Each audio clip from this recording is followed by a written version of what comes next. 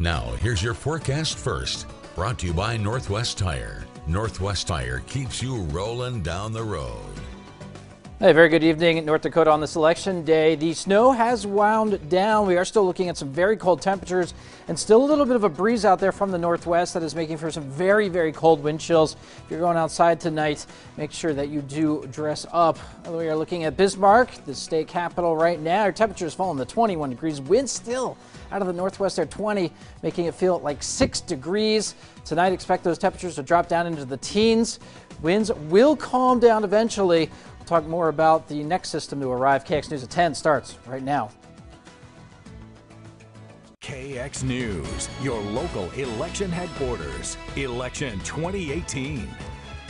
Good evening, everybody, and welcome to our special election night coverage. I'm Chad Murin. And I'm Lauren Culver. Thanks for tuning in at 10. Polls across the state are officially closed, and those results, they're coming in fast. And we're keeping a close eye on all of them. We're going to start with the biggest race in the state. This one has huge national impact, and that is the race for the U.S. Senate. You can see the results coming in here with 79% of the precincts reporting Congressman Kevin Cramer with 57% of the votes. He originally wasn't even going to run for this race. He said he was happy in the House, but after some prodding from the president, he jumped in, and now voters seem to be pleased with that decision. He is ahead 57% to 43. 57%. That one has been called, I believe, by the Associated Press already. North Dakota and the nation have had their eyes on this Senate race for the last 6 months, if not longer. We're going to go live over to Malik Rankin now. She's standing by at the Republican Victory Party in Bismarck. Malik. Can you hear us? Lauren and Chad, it's easy to say that this is a high-energy place. Kevin Cramer just took the stage. It's his first appearance since the vote was called. Let's listen to what he's got to say right now. This is cool. You know, it would be impossible. It is impossible for me to express the depth of my gratitude for so many people tonight. Many in this room, throughout the state, throughout this country. You know that I'm going to do my best, however, to try and say thank you to as many as possible. But forgive me if I don't name every one of you. Our family has been on quite a journey this year. I don't think there's any mistake about it. After more than a year of persuasion, and I just got off the phone with President Trump and Vice President Pence. As the energy continues tonight, we'll be hearing more of what Kevin Cramer said, and I will send it back to you both in the studio for now. Thank you. And just before the president. Well, having some trouble hearing Malik there, but you could hear a little bit of Congressman Cramer's victory speech, or should we say Senator-elect Cramer now. That's right. So let's continue on with our election coverage tonight. Moving on over to some statewide measures. Measure 3, the Marijuana Initiative, one of 2 states to put recreational marijuana on the ballot this year. And let's take a look at the results coming in right now. 61% of the vote voting no against legalizing recreational marijuana. Right now, there are 9 states in the country that have legalized it, plus Washington, D.C., but with 79% of the precincts reporting, the no vote is on top right now. Now moving on to the United States House race. Whoever wins this one will be newly elected. We have 3 candidates here. Kelly Armstrong, Republican; Max Schneider, Democrat; Charles Tuttle, the independent. Kelly Armstrong taking the top spot in Congress, winning easily tonight with 62%. So a couple new members of our North Dakota legislation now. Now we're going to go live to Renee Cooper. She is at the North Dakota Democratic Party. That one is out in Fargo. Renee. Thanks, Chad and Lauren. The doors opened up at 8 p.m. here at the DoubleTree in West Fargo. But well before 8, and even before most of the major candidates made their way into Fargo, supporters were lined up well into the lobby. I spoke with 2 of the Democratic candidates in the highly contested races this year. Democratic candidate for Secretary of State Josh Brisset says he's going to continue to work hard in the legislature and bring changes to our election systems and security that way, even if he's not elected. But despite being down in the polls with over half of them reporting, he remains optimistic. Just about a half hour ago, House candidate Max Schneider called his Republican opposition Kelly Armstrong to go ahead and concede the race. He told me if there's ever an opportunity to run again, he'll jump at the chance. You don't stop fighting for North Dakota. When something's worth fighting for, you keep doing it. And I love this state. This is my home. It's been a little quiet here at the Democratic Party. It's certainly a packed house with a lot of optimism and certainly a good bit of enthusiasm. But there's been little victories for the party so far. And I've yet to see Senator Heidi Heitkamp, who most supporters and volunteers came out in support of today. Hopefully, guys, we'll get to hear from her soon. I know this crowd is certainly anxious to. For now, I'll send it back to you in the studio. Yeah, I bet they are. Renee Cooper reporting live from Fargo. Thank you.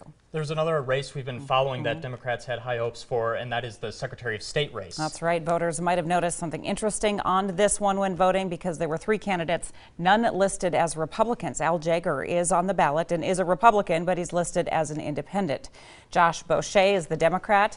Michael Coachman is independent, and Al Jaeger listed as incumbent and independent as well. And Al Jaeger so far in the lead with 79% of the precincts reporting and 49% of the vote. Now taking a look at the race for Agriculture Commissioner Jim Dotzenrod was the Democrat going up against Republican incumbent Doug Goring. Looks like Doug Goring is in for another 4 years. Another race we've been watching is for Tax Commissioner incumbent Ryan Rauschenberger. A bit of a controversy surrounding this race. Rauschenberger arrested for DUI last year, and Kylie Overson, the Democratic challenger, even using that dashcam video of that arrest in one of her campaign ads recently, saying this is a man who can't be trusted. However, the voters so far looks like they still trust him to keep the office, with 79% of precincts reporting. Rauschenberger with 60% of the vote tonight. And in the race for the Attorney General, Wayne Stenehjem has been in office since 2000. David Thompson was his Democratic opponent. Looks like Stenehjem will keep his position as the state's Attorney General. 69% of the vote, 79% of precincts reporting. The longest serving Attorney General in the states. Now a couple Public Service Commissioner seats on the ballot as well. We're going to start with the 4-year term race. The incumbent in this one was Randy Chrisman.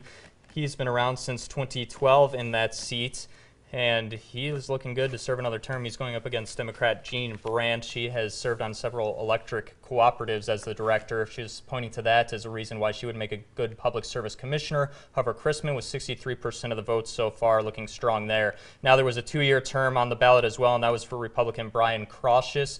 Crossius up for election as the incumbent, not re-election. He was appointed to this seat by Governor Burgum when Brian Kalk left for the private sector. Crossius looking good to win his first election, 63% to 37% for Casey Buckman. And so far this election, measure number 3 has taken up most of the oxygen, but voters did see 3 other measures on their ballots today, including measure number 1. This measure changes a few rules in North Dakota's Constitution. It creates an ethics commission and puts restrictions on lobbyists. This is very close, but so far the yes vote is leading with 53%, but there are still a lot of precincts left to report. A lot of money being pumped into that race too. We're going to move on to measure 2. Now this was the one that would change the Constitution as to who is allowed to vote. It would really just change one word in the Constitution. Right now it says every citizen of the U.S. can vote. It wants to change it to only a citizen of the U.S. can vote. Supporters saying they wanted to change it to close any potential loopholes there, and 67% of the voters giving that a thumbs up. They say yes, 33% no at this time. And here's the final measure tonight, measure 4. This one gives first responders a special license plate paid for by the state of North Dakota and the taxpayers, and we like to support our first responders. This was a yes vote overwhelmingly with 63%. One more race to look at in this election for U.S. Supreme Court. Incumbent Lisa Fair McEvers and Robert Belinsky. Lisa Fair McEvers leading right now with 65% of the vote. A lot of results still coming in to us here at KX News, your local election headquarters. Stick around. We're going to look at some of the legislative races coming up next.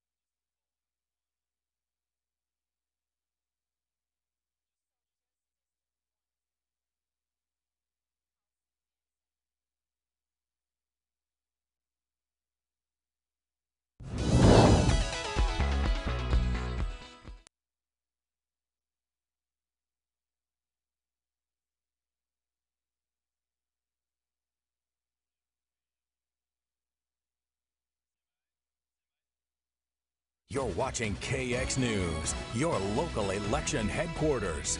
Yeah, welcome back to KX News and our election night coverage. We have contested races all over the state tonight. Let's get right into these district races. These are the people that will be at the state capitol this January. First up is District 1 in Williston, the Senate race.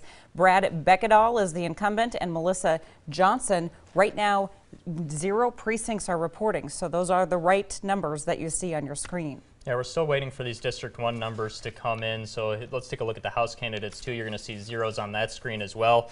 But you have Patrick Hedelstad, the incumbent in this race, and then there's one more seat who will be replacing a retiring Republican, David Richter, on the ballot there. He's the executive director of the Great Northwest Regional Education Association. And then the Democrats on the ballot, Krista Parkinson and Lindsay Walsh as well. We'll let you know as soon as some of those numbers start to come in. Now we're going to move over to District 3 over in the Minot region. Some interesting races here. You notice Andy Maragos' name. This is the state Senate, though. Maragos, longtime House member. However, he didn't win his party's nomination in that race, so he decided to petition to get on the Senate ballot. But the incumbent, Ole Larson, too much to overcome in that race with all the precincts reporting Ole Larson 53% of the vote, Maragos 24%, and then Joey Nesdahl, the Democrat there, with 23%. Then for District 3 in the House, Maragos is not on this ballot. There was another Republican retiring, so we will have 2 newcomers from District 3 in the House, and right now the top vote getters, Bob Paulson with 32%, and Democrat Shannon Kruger has 18%. She's really focused her campaign on providing a quality education. Let's take a look at some of the other. Oh, I'm sorry. I'm wrong. Jeff Hoverson has 34%. That is higher than Kruger's number. So both Republicans, Hoverson and Paulson, will go on to join the House in District 3. Now to District 5. We will look at the Senate candidates for District 5. We have Randy Burkhardt there. He was first elected in 2010. He wants to focus on getting more funding for education as well as flood protection, and voters want to give him a shot. Another round in office, 69% of the vote there with 100% of precincts reporting. And then in the District 5 House race, we have the incumbent Scott Lauser there with 42% of the vote, Jay Fisher with 38%, and Zachary Racknunrud, the Democrat, put up an interesting campaign, campaigning for free tuition for trade schools as well as community colleges. Got 20% of the vote, but it looks like the 2 Republicans will take those seats as well. And moving on to District 31, Donald Scheibele, Republican incumbent, and Rochelle Hall, Democrat. Scheibele will be in for another term and wins big tonight with 58%. Democrats put forward no candidates in the House race, so incumbents Karen Rohr and Jim Schmidt are going to be reelected. Now let's look at District 7. We had 3 candidates in this race, only 2 move forward. So far, that looks to be Rick Becker, a Republican incumbent, and Republican incumbent Jason Doctor, both defeating Paul Wilkins tonight. That is 100% of the precincts reporting, so that number is final. District 7 State Senator Nicole Poolman is also reelected. She had no opponent this year, so Chad will quickly send it back to you for a race just decided.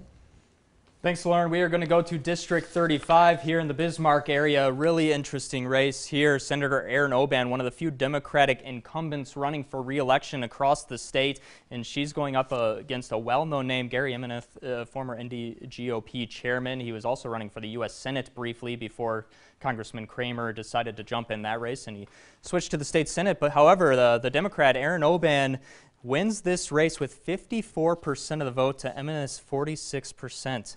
Now, District 35 House race. A couple of longtime incumbents here. Bob Martinson, you might recognize his name. He's been in the House since the 70s, except for a few years where he left to be state tourism director. He says, you know, he has a strong voice at the table because he's been around for so long. Voters seem to like him. He has 29% of the vote, and Karen Carls, the other incumbent, also at 29% of the vote. And the Democrats on the ballot, if we have them up here, Joe Ellsbury and Rachel Thomason, both really running a campaign on strengthening our education. Ellsbury deciding to get involved in politics, he said, because of Bismarck's decision to look at possibly closing down some smaller neighborhood schools. Decent showing, 22% for Thomason, 20% for Ellsbury. All right, now staying in Bismarck, let's take a look at District 47. First, looking at the Senate race, Brandy Jude was the Democrat, Mike Dwyer was the Republican, and right now Mike Dwyer is leading, actually has declared victory with 67% of tonight's votes. Then to the House race in the same district, District 47. Larry Clemeen and George Kaiser, the two Republican incumbents there, both going on to another term. Clemeen says this time he really wants to focus on some Department of Corrections reforms, the Justice Reinvestment Bill. That's where they're going to reallocate some funds to hopefully help create some more mental health services. Moving. Oh, excuse me. Go ahead. Here. Moving west now, we have one last Senate race to talk about, and that is District 37. Rich Wardner is the Republican incumbent. Senate Majority Leader Travis Brazelton, 0 precincts reporting. So those numbers are correct, 0%. And we'll have the District 37 House results as well. I'm guessing those will say zeros. Also, of course, out there in that district that's farther west, those polls stayed open a little bit later, so we'll have to keep an eye when those results come in. And of course, head to our KX website, MyNDNow.com, for further breakdowns of the races that matter to you. Stick around. We have a lot more election results to cover, but we're also going to take a break and check in on this weather we've been having.